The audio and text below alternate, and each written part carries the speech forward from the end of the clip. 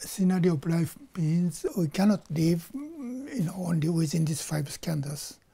These five skandhas are living together with other beings, depending upon the condition of people around me or people in the entire society.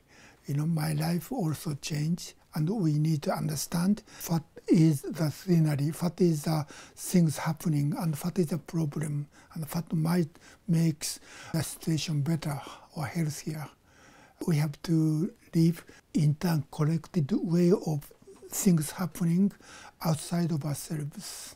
Our life is our practice, not living as a hermit, escape from the society and live oneself within the deep mountain without connection with the society or people happening. So the scenario of life is our life is always together with things happening outside ourselves or around me. So the self is together with the scenery. We have to interconnect and work together, cooperate with the things happening in the society. Uchamoroshi's teaching, I read when I was a high school student. He wrote in his first book about what Zen is. And he used the analogy of the earth and atmosphere. He said, when we draw a circle of about 6 inches, the thickness of the pencil is the thickness of the atmosphere. But we living beings living on the earth, and we see the clouds are much higher than ours.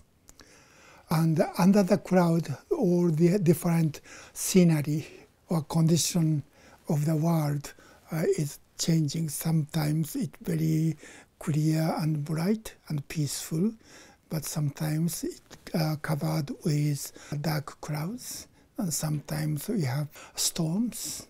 Underneath the clouds, we need to be influenced by that conditions always changing. Uchamoroshi is saying that is what is happening within our mind.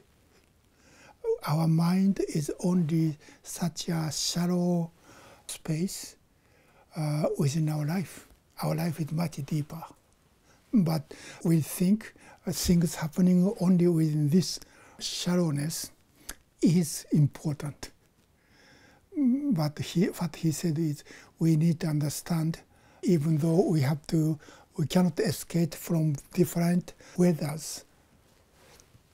But sky is always blue and sun is always shining above the clouds. So don't be moved by the things happening within this atmosphere. But we need to see our life is much deeper and higher, much greater, much larger than what I think this is world. For us, world means the atmosphere.